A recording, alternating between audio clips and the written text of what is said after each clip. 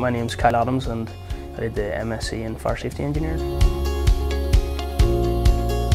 I studied Building Engineering and Materials at Jordanstown, and then I get introduced to the course by Karen Boyce, the course director.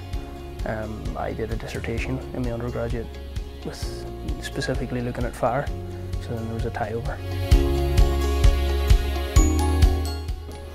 The course itself is structured in a way that your first semester you focus more on building a foundation for fire engineering, and then in the second then you sort of demonstrate that through project work. Well, there's a lot of industry experience you can get, because a lot of the time the course is focused around speakers coming in and giving their take on the industry, whether it be research or in private practice or building control. I found it extremely good.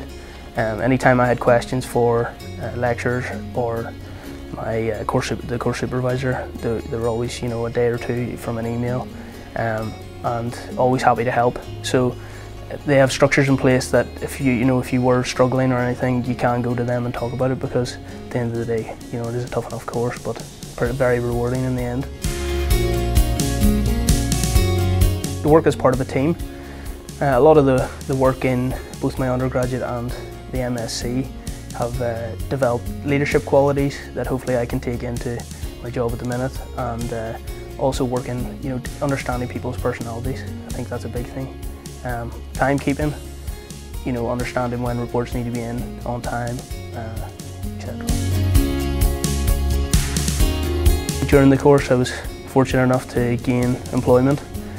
So basically, as soon as I finished my dissertation in the summer, I went straight into the job, finished the course on the Friday, started the job on the Monday. So there's plenty of opportunities for students if they're looking for work straight away. And throughout the year, job offers are posted on Blackboard, so there's ample opportunity if people are willing to work.